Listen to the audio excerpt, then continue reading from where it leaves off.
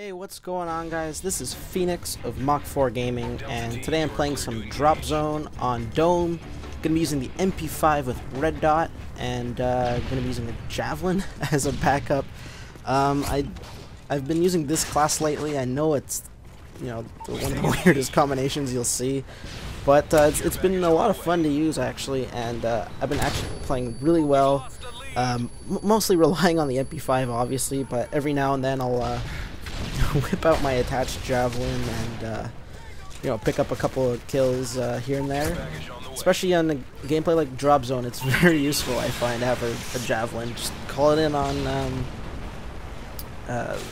where the Drop Zone is, and you can pick up a bunch of kills there. You can see right there I pick up 2 easy kills with a Javelin and finish off by shooting a knife in a guy. So this class has been working for me. I've been trying it out here and there. I don't exactly remember what my perks are. I believe it's Sleight of Hand, Blast Shield. I want to say Blast Shield, and probably Stalker. Stalker is pretty useful for me with both guns because I don't like to hip fire much, even if you see it there. And wait, I must have steady aim on this class. Sorry for that. So yeah, I got steady aim, mostly because with submachine guns it's pretty easy just to hip fire and pick up a bunch of kills like that. It's something that works for me. It's kind of a noob tactic. I know everybody kind of rips on that, like, oh, you just hip fire your SMG, but I'm using a less common SMG, the MP5, and if I was using a P90, I can understand why people would kind of hate on me and be like, oh, you scrub, you're just hip firing your SMG, and, there's no skill required in that. And yeah, even with the MP5, it's pretty damn easy, but it's still less easy to use than the P90 or, let's say, the MP7 or something like that. The other guns are, I find, a lot more overpowered, and it's a lot easier to do that. People kind of rip on me a little bit more, and it's more understandable. So, I mean, I'm one to just, kind of disregard what people say, like, oh, it's a noob tactic, and whatever, and I don't, like, really call people out in online games unless it, like, it gets to a point where it's like, seriously, or they're hacking or something.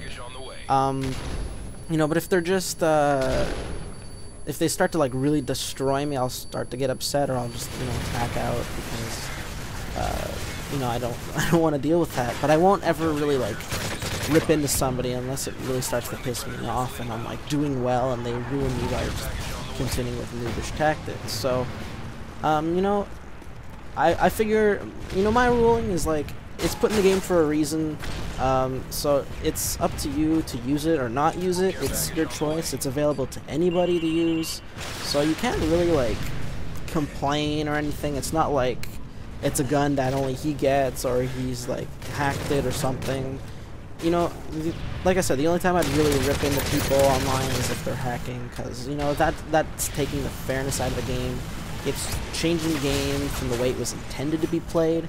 And you know what, that's what bugs me, like, when people do that. I mean, it comes to a point where it's not fun anymore, and you're just, this one person is screwing with everybody, trying to piss everybody off, and, clearly it works, because we all do get pissed off when there's hackers.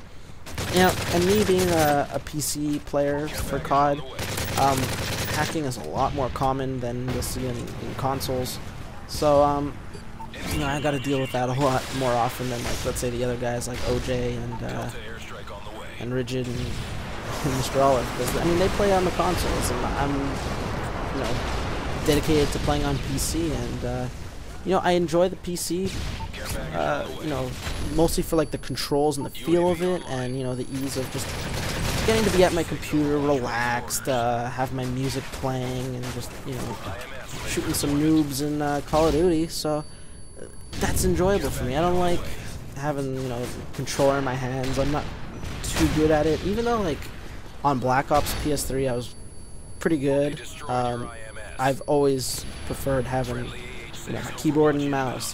That's just, like, the perfect setup for me. I mean, it's enjoyable for me, and everybody has their preferences. So, whether you rather a controller or a keyboard and mouse, that's up to you to decide. I know a lot of people favor the consoles more. PC gaming is, I think, less common, especially for games like Call of Duty.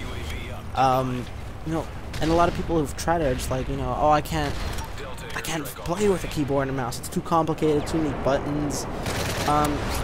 What I mostly like about the keyboard is that it gives you that freedom of, just mapping out the controls how you want. It allows for complete customizability.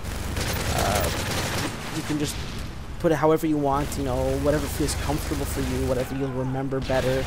So, like, every person's keyboard setup can be different unless you stick to the defaults. There's more likely to have something in common.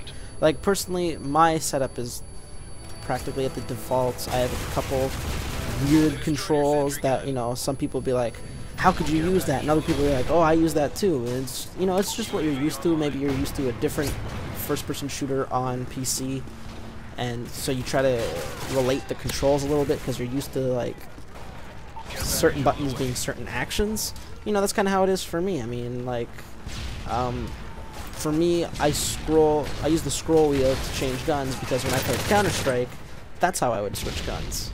And I'll use, like, other buttons that are different too. I mean, I don't want to go through them right now. I can't get it out of the top of my head, but I'll look at my brother's controls whenever you would play PC, and I'd be like how do you do that? It doesn't work for me. It's just so confusing. Like, if I would go on his computer to play, it'd be stuck on his controls. I'm like, why is it not working? But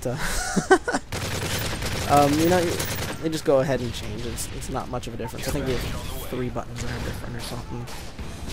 But yeah, I just wanted to do this quick commentary over a pretty decent gameplay. I know I haven't done Modern Warfare 3 commentary in a while, so I'd like to thank you guys for watching. Kind of a free ball commentary today, but I just want to put up a video for you guys. I know I haven't really done anything solo in a while, so here you go, 36 and 12 drop zone on Dome. Hope you guys enjoyed it, and I'll catch you next time. Take care.